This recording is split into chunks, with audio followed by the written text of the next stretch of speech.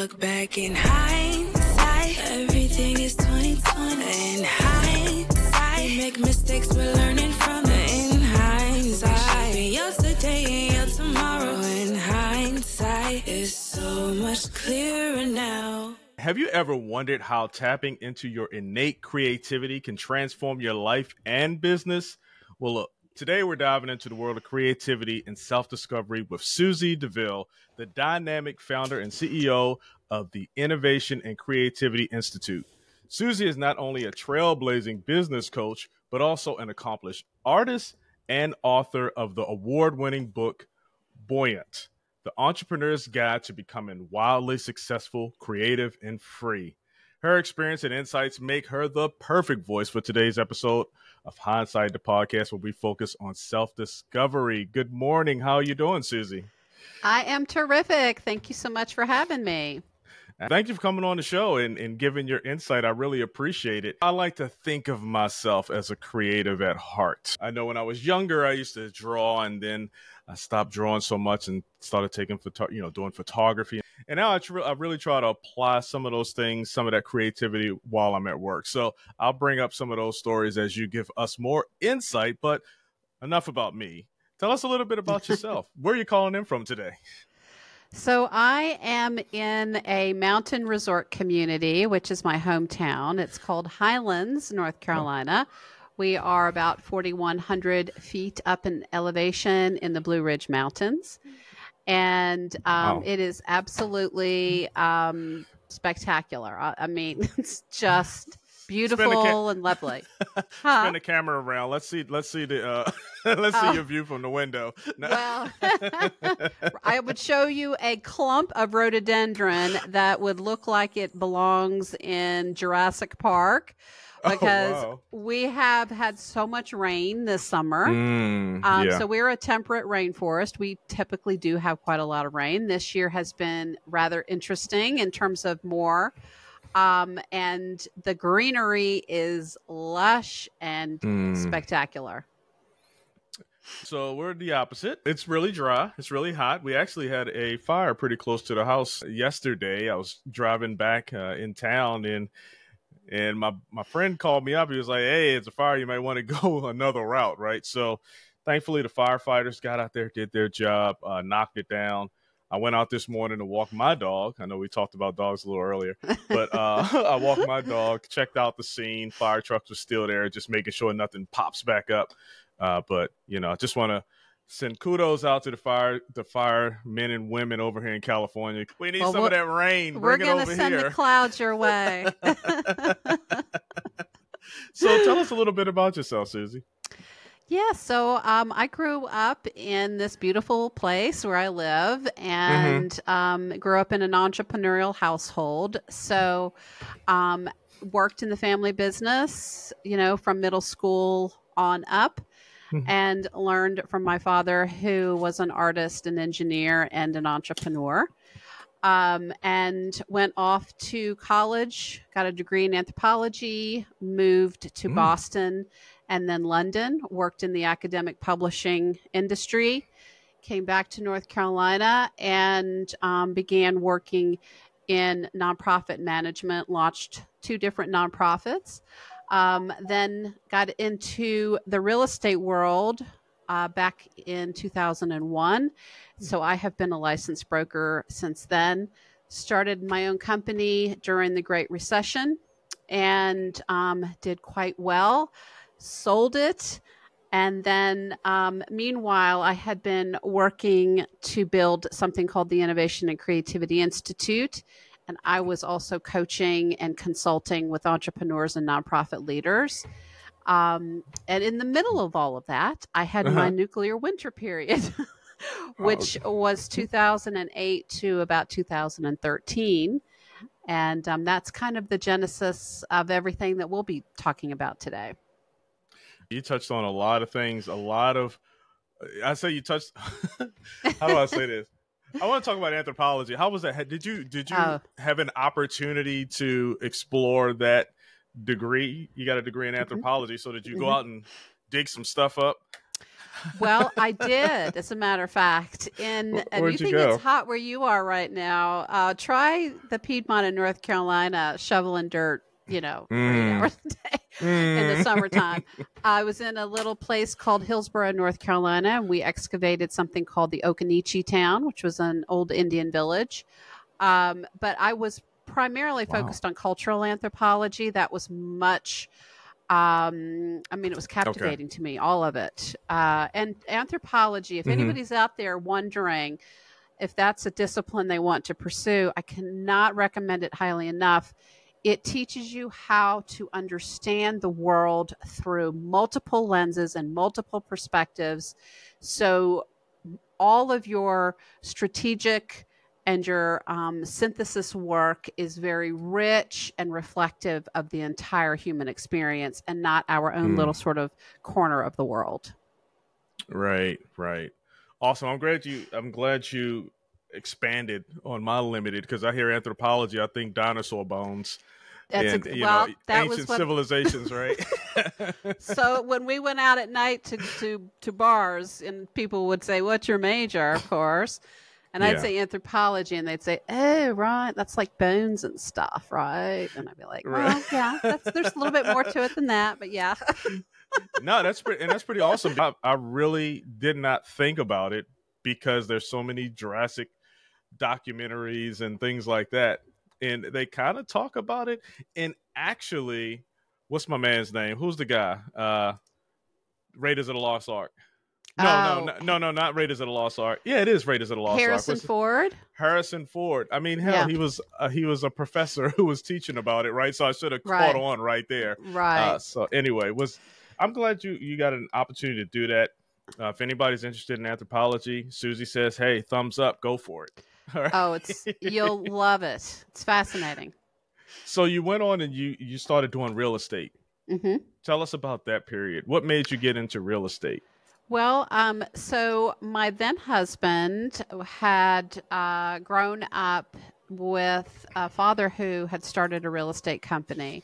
So that's how he got interested in it. And then he and I started doing some investing in properties in our community. And I was signing contracts that I didn't know how to read, which really bothered me. So I said, I'm just going to go get my license so that I'm a very smart investor.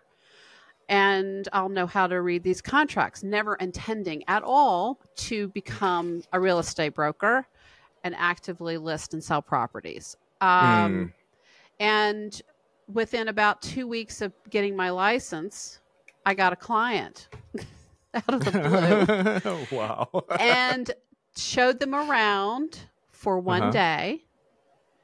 They were from Atlanta. They had come up for the weekend. They drove on the way back to Atlanta. They called me and said they wanted to put an offer in on one of the homes that I had shown them that day. And so that resulted in a closing, which it was one of our company's listings. So that means I got both sides of the deal.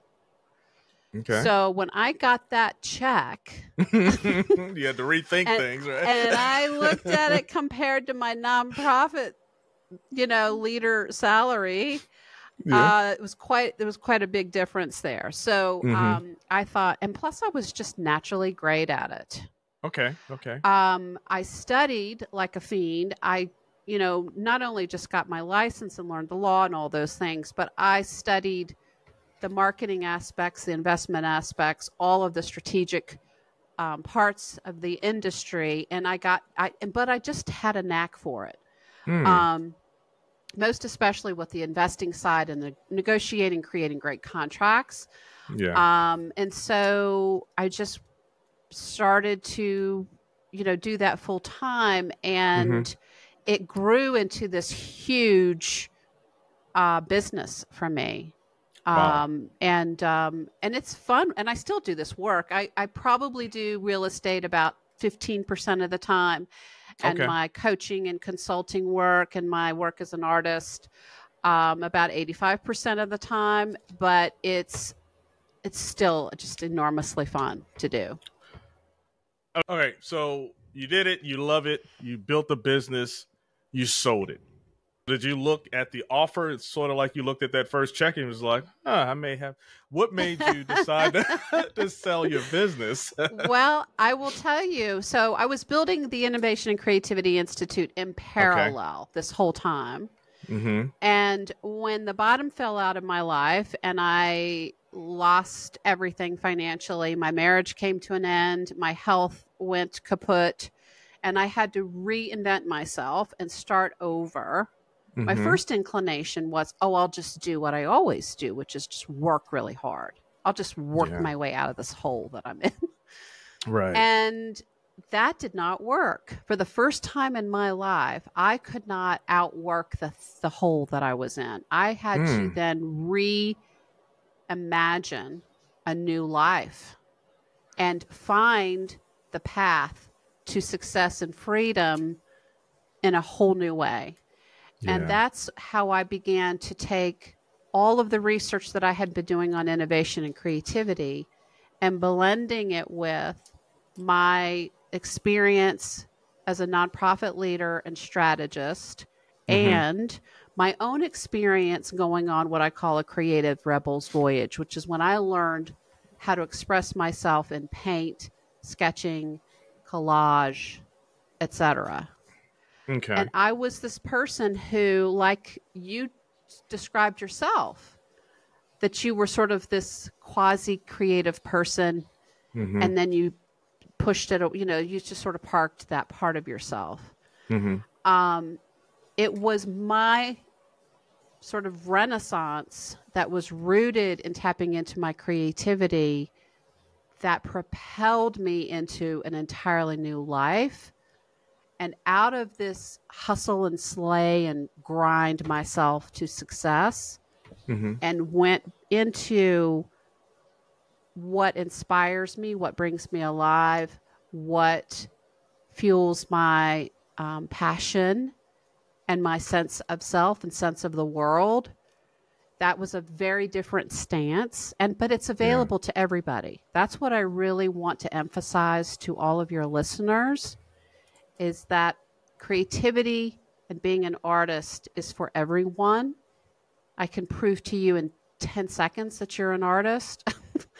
And once we embrace that and just sort of take it in and understand, okay, this is available to all of us. And it is also, in my opinion, the skeleton key to unlock absolutely everything that you want to have happen in your life. Awesome. So let's go in hindsight. Let's go back again before we get to the nuclear winter. You said your dad was an entrepreneur. Well, you said you grew up in an entrepreneurial, an artist. Your dad was an artist. And what else? What was the other one? So, entrepreneur, engineer, and artist. Engineer. Okay. That's funny. I studied drafting. And so I worked with a lot of engineers. And I was like, no, I just didn't like math that much to really jump into being an engineer. But I did electrical, structural, architectural drafting. But that's as far as I took it. Then I went to the Army. In hindsight, right? But anyway, that's another story. My question for you is, you are an artist. You say you're an artist. What is your medium, or what is it that you do as an artist? You specifically, yeah. I sketch. I do watercolor. I do acrylic painting. I do collage. I do mixed media. I work in inks. I'm also a poet. I write short stories. Wow. I write nonfiction.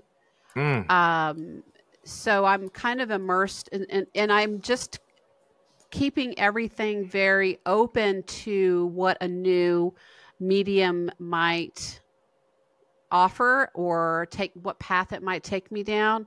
So I'm always looking to play with new gear, get involved in a new medium, see what something can do, or take a medium that I already know and push it in a different direction. It's very, very fun. What did you start off doing as a kid? Were you just doing sketches or what? Don't say water paint. I did not believe until, so it's 2024. I did not believe until about 2016 that I was an artist. Even though I grew up with a father who is an artist, was an artist, did all kinds of incredibly creative things, expressed himself through Ikebana and creating this and just incredible experience inside of his retail shop. So it was around me all the time. But because I could not sketch something that looked like something in the real world, I did not consider myself an artist. I got you. And that's the trap that we all fall into. So, follow-up question, last question. I promise you on your artistic background. Now, what made you in 2016 recognize that you were an artist? And then follow-up, how can you prove that someone is an artist in 10 seconds? So my journey into exploring myself, my own creative path, was sparked because I had been doing research since 2005 on innovation and creativity. And I had been studying it from a kind of like an academic perspective, because I was curious about how it could drive results for my coaching and consulting clients. And I was just passionate about learning as much as I could. The more I learned from this kind of theoretical place in a balcony, the more I had hunches that if I could tap into this energy myself, it would have transformational power and healing power in my life. And so I started just taking little tiny steps in that direction, even during my nuclear winter period, which was, it helped contribute to my pulling myself out of that. But I started in 2016-ish taking lessons in a very formal way. So I took private lessons and began to have these artistic mentors give me enormous guidance and technical insights and ability. I could challenge you to do what's called a blind contour drawing. You could take an item on your desk.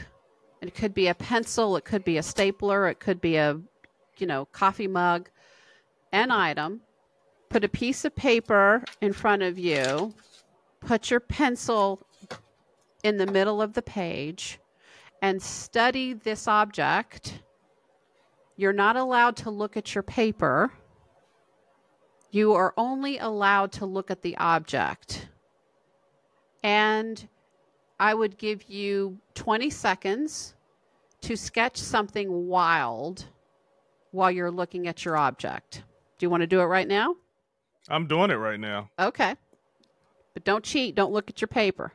I haven't looked at it yet. I'm still looking at this mouse. Okay. So I can draw anything? Yeah. But I can't look at the paper. I mean...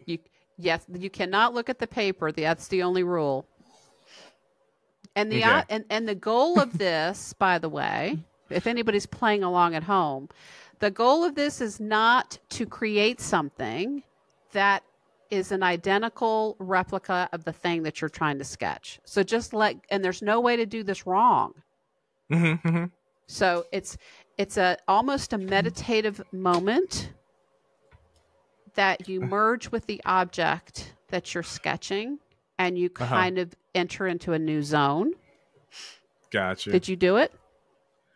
I did. Let me see, because they have very cool. So first this was the mouse. The mouse I didn't do really good on the mouse, but then I drew this, and I was impressed because I didn't even look at the paper as I was drawing that little face there.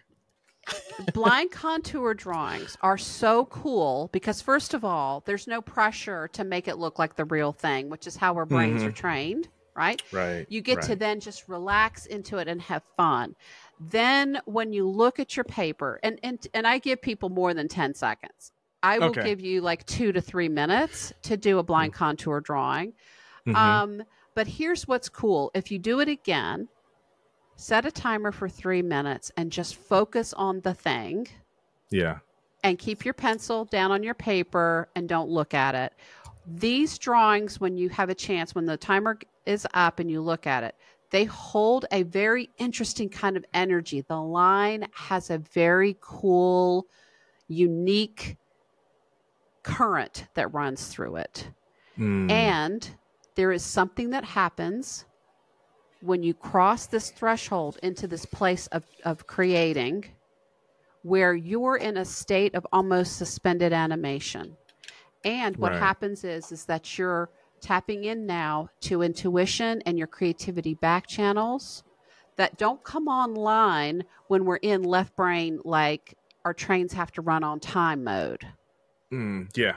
So it's about the experience much more than the thing that we're creating. I'm going to do a 3-minute one after the show is over. Okay, perfect. And see, I've never done that because, you know, as I was trying to do it while you were explaining it, obviously I started drawing what I was looking at. Yes. And I didn't do a good job, but when I just said, oh, let me draw this happy face, right, that came off pretty easily. And it yeah, okay. I like it. Yeah. Do it again without me, you know, in your ears. Yeah. Because it really does have a big meditative aspect to it that's key. Okay. Yeah. Okay. I like it. Okay.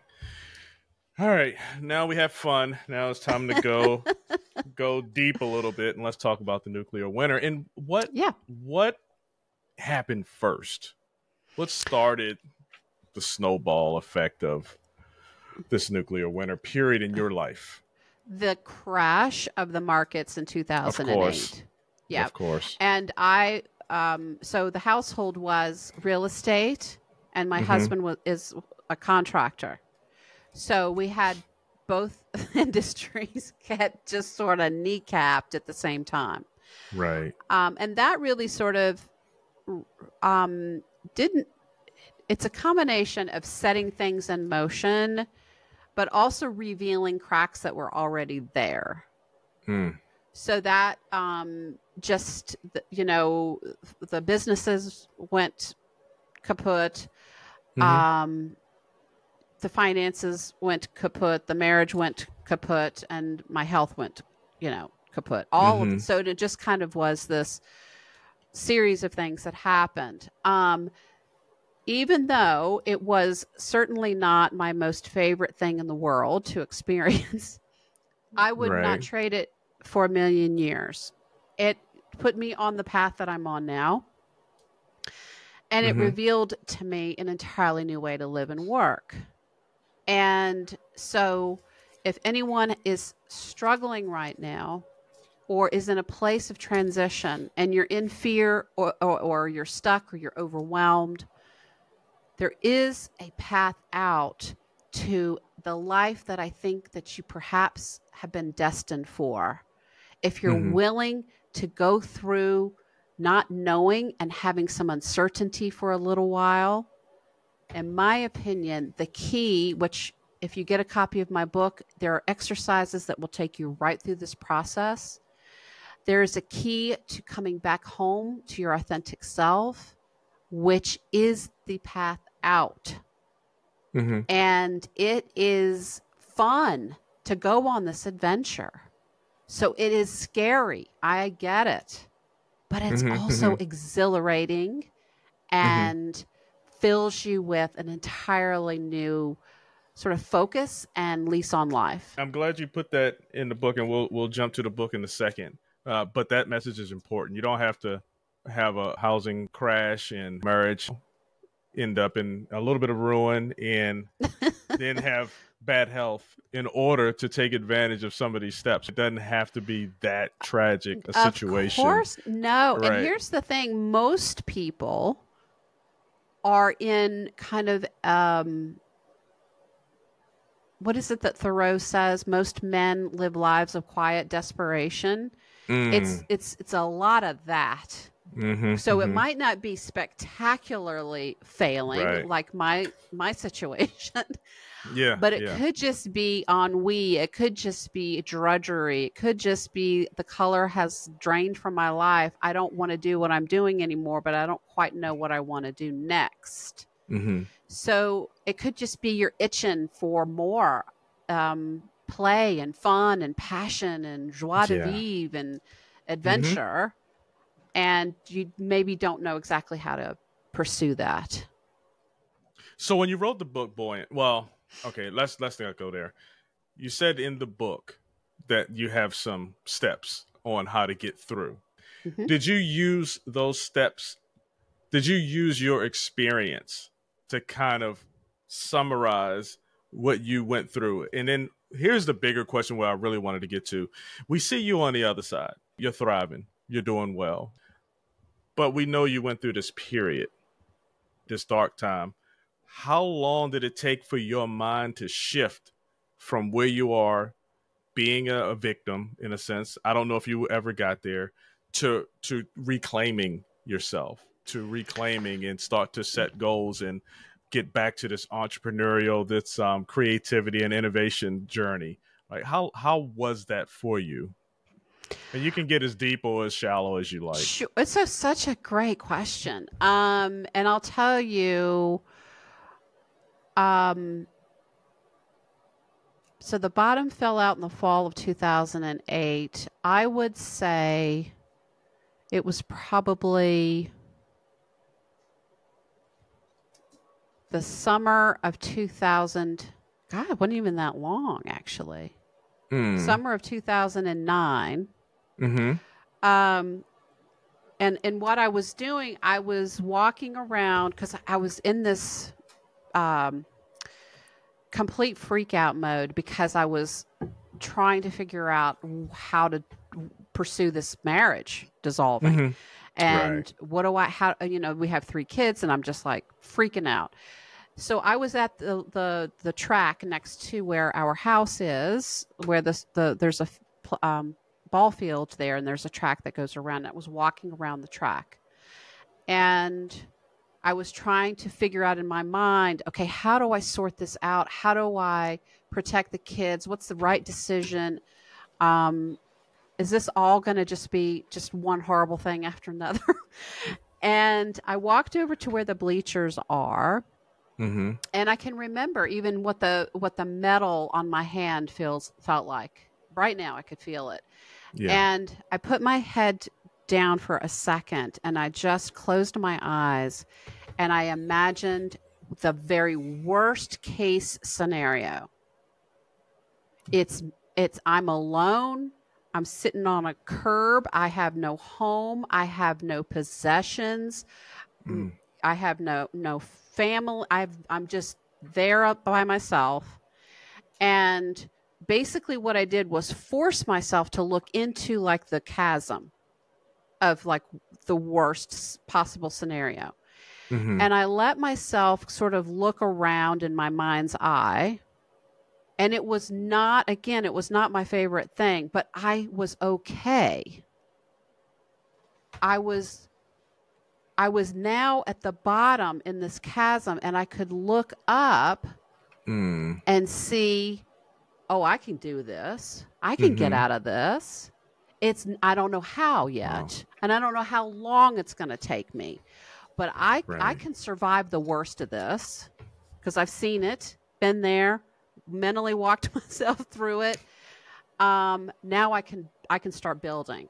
And that changed everything. And it wasn't overnight, but I actually ran home from the track because I remembered something in Jim Collins' book, Good to Great, that I knew had a piece of the puzzle for me. And I literally ran all the way back to the house, which was like 2.5 miles, and burst into the house and got this book off of the bookshelf and looked it up. And I realized that I needed to start to get very clear about what I needed to there's a story in Good to Great about Admiral Stockdale. And the key learning is you've got to confront the brutal facts and never give up hope. So you don't live in la la land, but you're not Eeyore either. Just wallowing in misery. So you confront the brutal facts and then you make the plan and you stay in a position of optimistic hope. And that's exactly what I did. Wow. I mapped out on the kitchen counter on a legal pad the first steps of how I was going to address everything in my life. And I tell you what, you say this, love the story. I'm visualizing. I told you I just went to the park this morning, and I can see you sitting on the bench out there contemplating and getting up and sprinting home like you've got that inspiration and it's time to go to work. Enough of this, time to go to work. So I appreciate the story, giving us some insight on that. Now, you got home, you wrote out step 1 on your plan on the kitchen table. How long did it take you to achieve step 1, get to step 2? Because it's a process. It wasn't like you figured it all out that day and you went to work. You still had to go through stuff, right? And go ahead, because what I'm trying to do is build on you have the hope, you're not giving up. But it doesn't mean it's going to be easy after that. There's still some work that has to be done. Gut-wrenching. Yeah. But here's the thing that happens. When we tap into our intuition, courage rides shotgun with us. And when we have the combination of intuition and courage, we take bold action. And when we have bold action, we ignite synchronicity, the magical things that start to happen. And this is exactly what happened to me. But with that legal pad, the first thing that I did was get everything out of my head that was freaking me out. So I love that. how to deal with the divorce, like all the things that were icky and murky and slimy and scary. You know, how I'm going to make a living, how I'm going to support my son, you know, all of this stuff. And then to the right, so I made my list, and then to the right of everything on the list, I wrote down who are my people who knows how to solve this, who knows how to recommend the first thing that I can do here. Okay. And some of those things were books, like the Good to Great book. Some of those things were things that I had learned in my master's program. Some of those things were things that I learned as I had begun to tap into my creativity. So I was sort of in the river of trust. And when we're in this space, our brain seems to kind of open up and problem solve in a much more unique way. So I wrote down, you know, what my first steps would be and my who's and what I didn't know, and started to work that list. And it wasn't a straight path, right? It was this way and then down, and then I'd get, you know, so that was summer of 2009. By the following summer, I was deciding to start my own real estate company in the middle of the Great Recession and with $250,000 worth of debt. Okay. Let me ask you something. Now, did you do, I'm in your business now. You can say I plead the fifth or I decline to answer. Because I had another lady on here, and she told me she was, that I interviewed, she was in $2 million in debt. Right. Same situation, you know, marriage was failing and a lot of the stuff was kind of leveraged on different things. Right. So did you just work and do real estate and got a big $250,000 check and you were done? Or did you do some other legal finessing to kind of work with it? I'm just curious. Oh, you mean to get out of debt? Yeah. Oh, it was through real estate closings for sure. I love it. I was debt free and financially free in 3 years from launching my company. Yes. Ooh, launching and selling. All right. So there's the plan, real estate. I've heard it from too many people.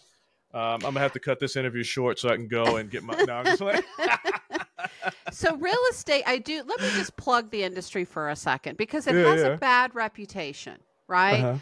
If you are a solid citizen and you care more about your clients' interests than your own, and I'm not advocating that you're a doormat, but they are your primary concern, and you take incredibly great care of them, and you give them the best of your market knowledge and expertise and strategy and focus and advocacy.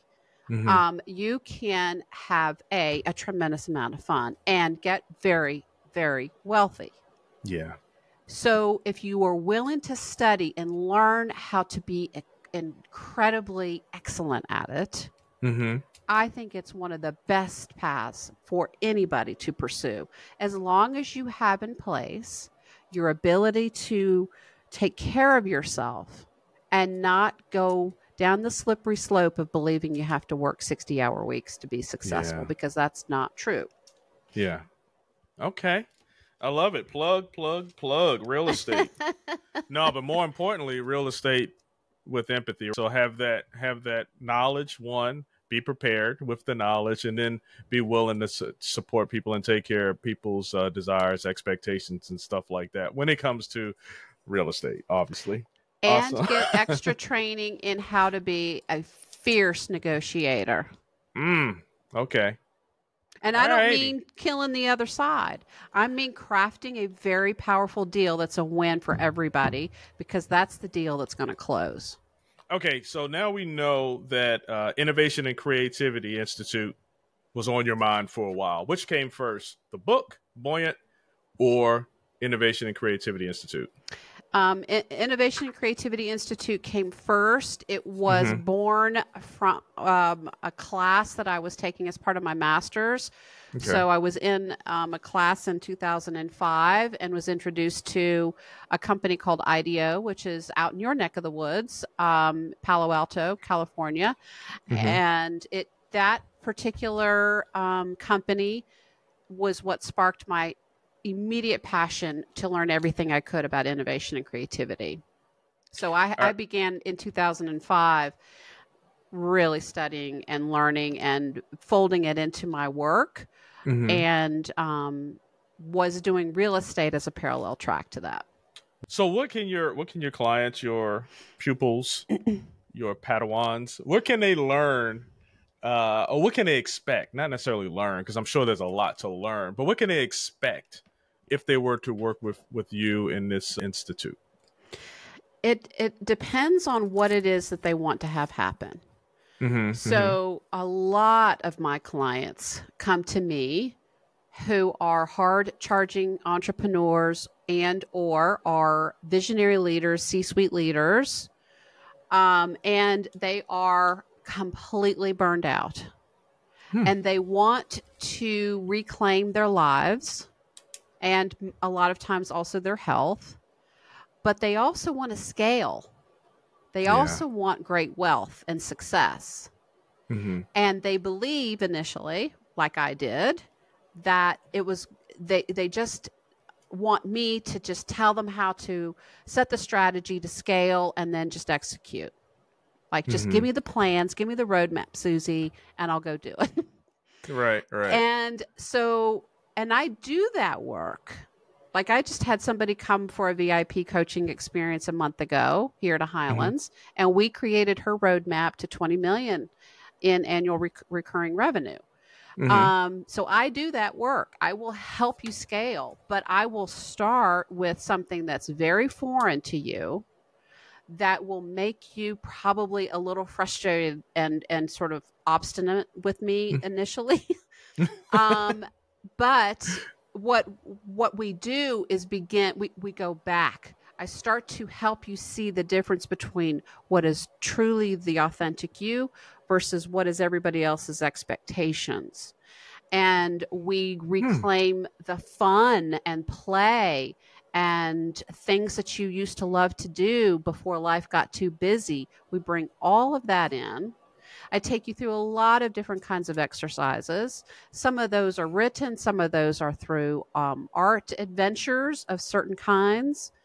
But it's very customized.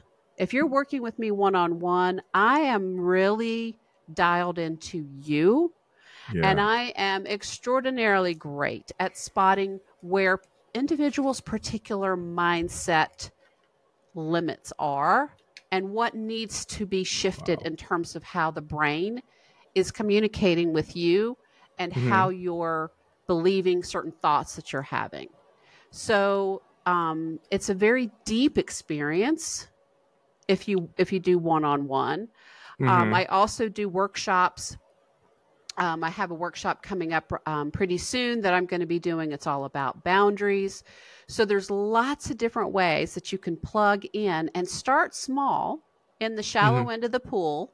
You can take a half a day workshop. You can take a 1 hour webinar, but you can just get the feel, or you can just sign up for my newsletter and see what I'm writing, because everything that I create is out of a desire to help somebody who's in a dark cave somewhere find enough light to get out. Right. Wow. I tell you what, it sounds like an amazing first exercise. It made me think of, I told you I did drafting and and how I hated my teacher. So our first exercise, we would just sit and have to write. Like lettering. We had to do lettering for hours. Like I'm like, when are we going to get to learning? This, we had to do it for hours. But what was funny? And I was like 19 years old when I was doing this.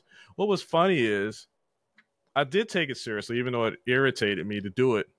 And that was why I got hired at the engineering firm that I was working at the time, because of my lettering. So it's weird, right? You take those first initial ones because whoever's doing the classes, yourself, Susie, trying to get people to understand who they are, their authentic self, and not what you're made to act like you are, based off of just life and work and relationships and all this other stuff. So that is a beautiful first exercise that I think I want to try to explore myself. So I'm gonna start off with the newsletter. Okay. I'm gonna see what you're writing about. Because you do a lot of studying and you find a lot of knowledge, so I know I'm going to be impacted. So I'm relentless. I cannot stop. Yeah. I love it, and I love to share. I love to go off, whether it's via a book or across the Atlantic Ocean, to have experiences and then bring back whatever I have learned and share it with everybody. Because that's my goal. For everything that I do is I want to help set people free to be their highest and best versions of themselves and to love their lives. I love it. You were about to say something. I kind of cut you off. Do you remember? No. I know it was kind of in the flow, and I apologize. That's okay. I don't normally do that. All right. So get to find out yourself, and then you can build off of that and determine what it is that you're trying to do. And then here's some ideas, some recommendations on how to get there. I love it. Buoyant. What made you sit down and put pen to paper and go on this journey of authorship? So I had wanted to write a book ever since I was a little kid. And what I discovered was that during my experience, during my time in the fire, was that I was learning things that were going to be incredibly helpful and beneficial to anybody who's on an emotional, physical, financial gurney like I was. So I thought, I'm going to put this into a book so that I can reach back and help as many people as I possibly can. And so when I decided to sell my company, which was toward the end of 2017, we closed in the early part of 2018, and then I went to the beach with a box of books. And I began studying and writing and thinking, and it took me, 2 years to get a first draft. And it was very organically written. And then I Okay. took, I started working with a publishing and editorial mentor to really hone and edit it down to a core. Yeah. Then I brought in another, so I had like 100 and something thousand words, got it down to 55,000 or so, put another 25 in it. And so the crafting of the book was an expression of my heart, soul, mind journey, but also I wanted it to be a work of art. I wanted people who read it to love the words and how they were written as well as the content.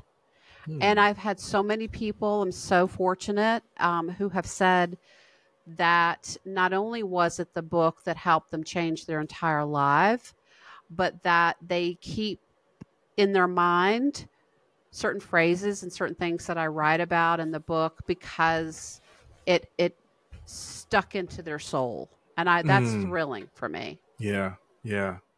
So how was you said about 2 years to get your draft. How was the experience for you? Just going back and reliving some of the things that you went through and how did you capture, I guess it's probably a little therapeutic, but how did you use that essence and apply it to the book? And I'll say this because I'm trying to write. I'm not trying. I'm actually about 30K words in right now. So I'm writing one myself, right? Perfect. But the experience is unique and there's always different reasons why people write books.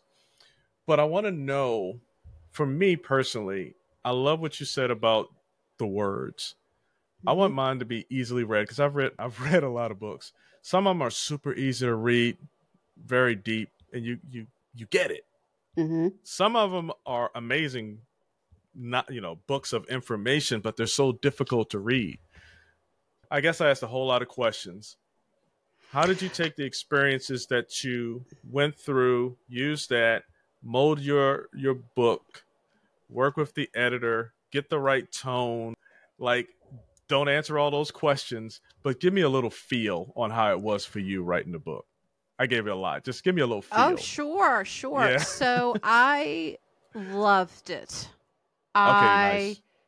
Just adored it. Yeah. Because, again, going into my geeky, nerdy, loving to learn, loving to teach self was incredibly exciting.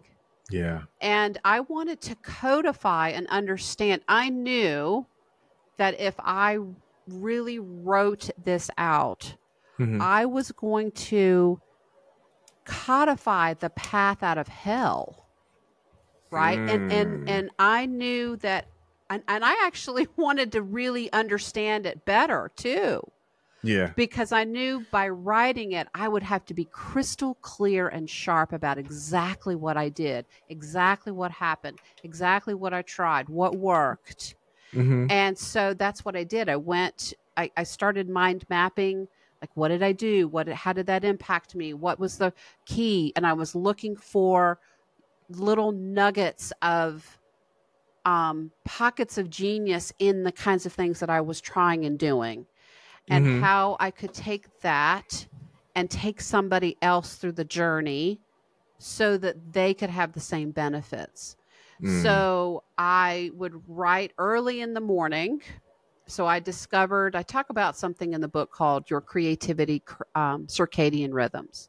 Okay. And I think it's very important for all of us, but especially if you're working on a book, to understand what your maximum point of access is to your intuition and your ideation and imagination and your writing acumen. For me, I thought it was like between 5 a.m. and 9 a.m. And so that's when I wrote. I then discovered later, when I was getting papers to my editor and I was on deadline, I had to get up earlier to make it happen. And I discovered that between 3 a.m., and I'm not saying everybody, don't keel over on me. You don't have to get up at 3 a.m. to find it, because it's different for everybody. Right. Mine just happened to be between 3 a.m. and about 9 a.m. And what I wrote at 3, 4, and 5, and 6 a.m. was unbelievable. Yeah. I was tapped into something, and this is going to sound like magical thinking, but I was tapped into something well outside of myself. Yeah. Have you ever written, you said you wrote poems, or you write poems and some nonfiction. Have you ever, this is embarrassing. Have you ever written something and then look at it years later and be like, God, that was amazing. I wrote that? I've done that. And I look and I'm like, where did I get that from? And I think I was probably tapped in. Have you experienced that? Yes, it happens to me literally every single day. Oh, I love it. I need to get to the every day. It surprises me. Yeah. Because here's the thing. I can teach you how to make that magical moment a regular, repeatable, dependable resource. That's exactly what this is. And it's like something that we're connected to that is this higher level of understanding and intelligence that is available to us all the time. But we're too burned out, too exhausted, too full of Cheetos, too much in the grind to reach into it. But it's there. It is there. If that's not motivation to get on a call with Susie, I don't know what is, right? I'm going to ask you one quick question. It's not a quick question, but I need you to make it quick. Sure. Okay. What strategies do you recommend for overcoming obstacles and staying motivated during challenging times? I think you're the perfect person to ask this question to. I can tell you the key to the universe is understanding how to heal and protect your energy. So what do I mean by that? That means we need to understand what fills the well for us. What, as Paulo Coelho would say, what inspires us? That is, when we breathe in things like beauty, art, nature, being with those that we love, doing what brings us alive, that fills us with an energy resource and a willingness that is absolutely required in order to do challenging things. So that means if you want to start a new habit, or you want to have a challenging conversation with someone that you know is going to be a toughie, but you got to have it. Right. Or you want to do something, you want to take bold action, but you're afraid. Or you want to plan and live a European vacation that's 4 weeks long, and you're terrified because you're going to go alone. And so all of these big things that we all dream about are within our grasp if we have the energy. So if we show up with a full tank, we have a full tank of a sense of it's not only possible, but it's possible for me. Right. So any kind of decision, any kind of string of challenges or things that we've dealt with, and we're trying to find the next path, the next best action. If we start first with energy, filling our tank up, then we're gonna hang in there when it is scary, when it is lonely, when it is not working, and that's a lot of the time. Oh yeah. Definitely, I wholeheartedly agree. Okay, I appreciate it.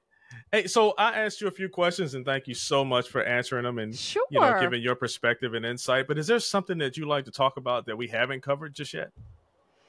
Well, I think it's important to help people understand that when you are at a crossroads and you're trying to sort out what is it that I really should do, it's important that we have time on our own to hear ourselves think. Because we have truly magnificent built-in intuition, we are masters at ignoring it or drowning it in work or overeating or over drinking or whatever it is our buffering of choice method is, we're fabulous at turning it off. But it's there. So the beautiful, exciting things that are calling to us are absolutely within our reach. And if we can remember that we're not going to get there by doing what everybody else expects us to do. Wow. It's just, there are times where we have to stand in who we truly are and walk in that energy. Because, and people, a lot of people aren't going to get it. A lot of people are going to poo-poo it. A lot of people are going to say, oh my God. I mean, when I started that real estate company in the middle of the recession, people thought I was nuts. Right. And you have to be okay with, you just have to not care, right? Yeah. So for people who are looking to take a new step or make a dramatic shift in their life, then begin with what it is that you know that's true to you, and listen to what your intuition is saying and how it's guiding you, and ignore everybody else. Right. Powerful words. Yeah. Well, I'm not even going to touch that because I'm leaving it in your capable words. So hopefully everyone took that message. That was amazing. And now, if people did take that message and they want to know more about you, where can the listeners, the viewers, where can they connect with you and learn more about your work? Sure. You can go to my website, which is innovationandcreativityinstitute.com. And there you can sign up for my free toolkit, which has all kinds of goodies in it. You can join my newsletter, or you can connect with me on social channels through the website. Or if you want to get the book, the easiest and best place at the moment is through Amazon, because it's on discount. It's 55% off right now. So it's a great deal. If you go to Amazon, you grab a copy of the book.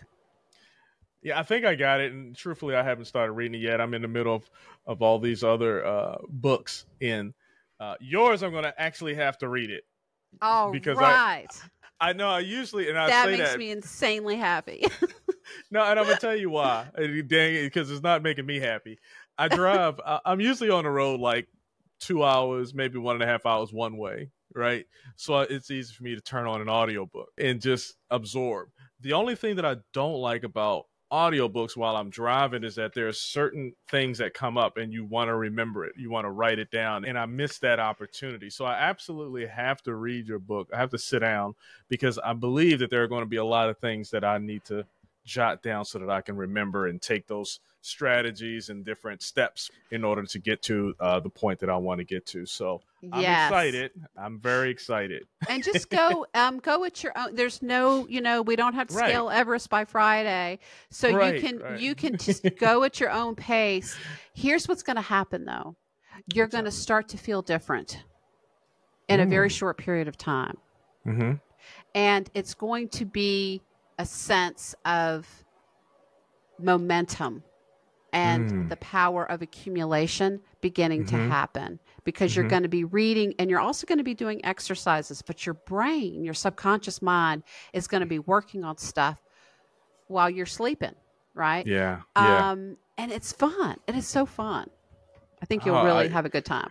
You got me excited. I hope you're all excited out there and grab the book, Buoyant. Hey, so thank you, Susie, for sharing all your incredible insights on self-discovery and creativity. It's been inspiring to hear about your journey and the strategies you've developed to help others unlock their full potential. And to our listeners, thank you for tuning in. Don't forget to subscribe to Hindsight the Podcast so you won't miss any episodes. And until next time, keep making those decisions that lead to your ideal life. Thank you so much, Susie. It's been a pleasure. Thank you. Hey, thanks for joining me here on Hindsight the Podcast. I'm your host, Lee Jones. I hope you enjoyed this episode. I know I did. And while I have you here, why don't you take your mouse, go over and click on that subscribe button. No, not right there. Over to the right. No, down, right there. Boom. Thank you. Now, thank you for subscribing to Hindsight the Podcast. I'm your host, Lee Jones.